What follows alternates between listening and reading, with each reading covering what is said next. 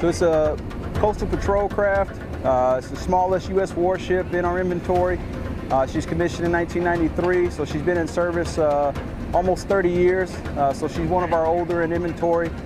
Spent a couple of years decommissioned and recommissioned with the U.S. Coast Guard, and now she's back with for U.S. Naval service here in Bahrain.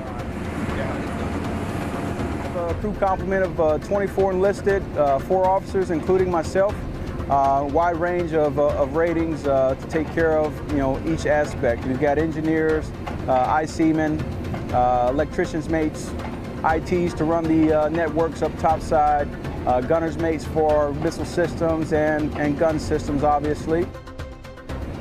Understanding what our mission is here in the region, I think the sailors have a lot of sense of accomplishment, and being such a small crew, it allows us to be more bonded as a family unit.